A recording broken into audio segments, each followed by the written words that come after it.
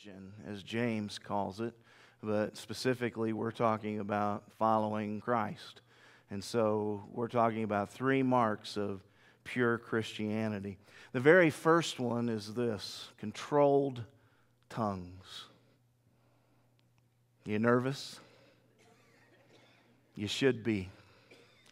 Controlled tongues. James says that the very first mark of someone who is a pure Christian, someone who is faultless in their Christianity, the very first mark is that they will be a person who controls their tongues. Now, I'm not going to spend a whole lot of time on this, and anybody, if you know the book of James, probably to the displeasure of many of you, the subject of the tongue is a popular one in the book of James.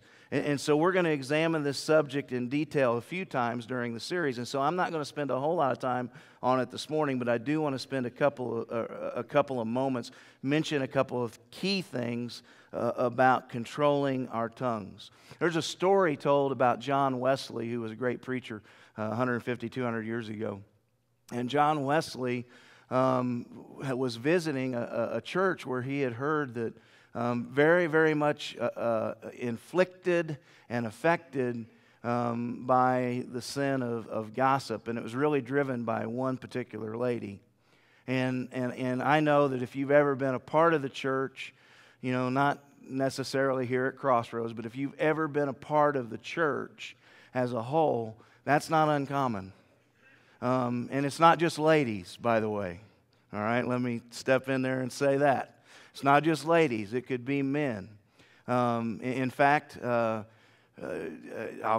get to that in a second. But in this particular church, it happened to be a woman, and he was there speaking. And this lady came up to him afterwards, and she had a pair of scissors in her hands. And she said to John Wesley, I mean, this preacher, this minister who had done so much to during the Great Awakening, the Enlightenment period. He had done so much to further the cause of Christ. She comes up to him and she's very critical of the tie that he has on. It's a bow tie, and it has tails that come off of it. And so she came up to John Wesley and she says to him, I want to tell you that your tie offends me because the tails are entirely too long. And so I wondered if you would mind if I just cut the tails off of it. And Wesley said, go right ahead. And so this lady reaches up. It's some of the things. It's different today because it's not about bow ties, but it could be about length of hair. It could be about whether you wear your shirts untucked or tucked in, or it could be about all sorts of things. I mean, I think you follow the idea. But this woman is very critical, and she's not afraid to spread all this poison throughout the church. And so Wesley let her do this, and then Wesley says to her, Madam, may I have the scissors? She gives him the scissors, and then he says, your tongue, from what I understand, has offended many in this church. And so I wondered if you would mind if you would stick out your tongue so that I might cut it shorter. You can laugh. I thought it was hilarious. And Wesley made his point. The tongue, in the book of James, it talks about how the tongue is such a small thing, and you guys know that, a part of our body, but the tongue is such a powerful thing. I mean, it starts forest fires. The tongue, like the rudder of a ship, can turn an entire ship. And it can turn an entire church.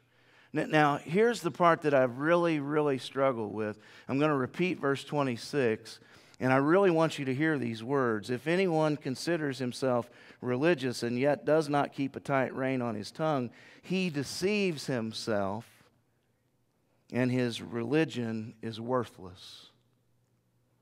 And I hope you hear it. I hope you hear it. Now, I'm going to make a statement about something, and then I'm going to let it go. I've already actually let it go. There are people who don't think that that's true, but it's true. I've let it go. But unfortunately, because of the subject matter that we're talking about, there are others who have not let it go. And so I want our congregation to hear these things clearly.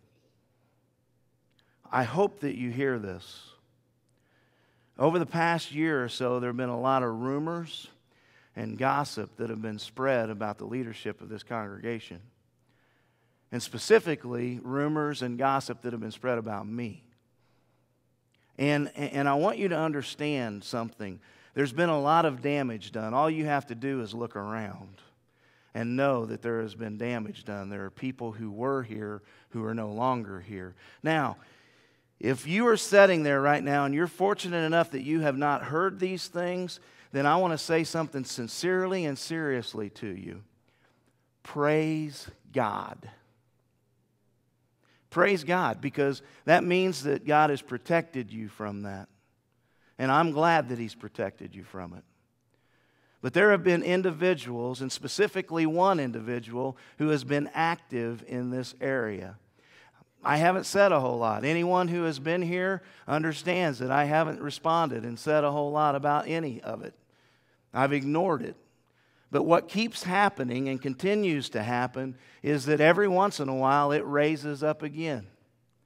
And so I'm not ignoring it anymore. I'm not angry about it. I simply want people to understand this passage of Scripture and what it states. And so those people who've left because of this, because of the things that have been said, I hope that they go on and I hope that they get things straightened up. But they need to understand something. Because they've participated in this, what it really leads us to understand is that they're not believers to begin with. Because believers don't handle themselves in this manner. Not my words, it's what James says. James says that a person who cannot control his tongue and participates in such things deceives themselves about being a Christian. Because that's not the way that you handle those things. He's very clear with his message. And I'm not angry about it. I'm not going to bash anybody about it.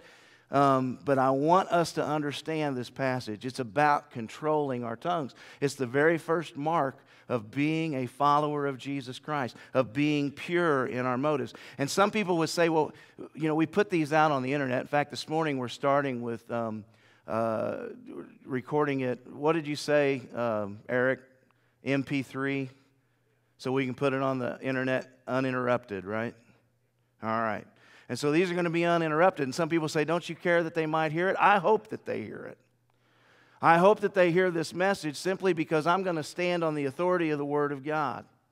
And see, there would be people who would say this also, well, who are you? Who are you to say that? I will tell you this, I don't participate in that.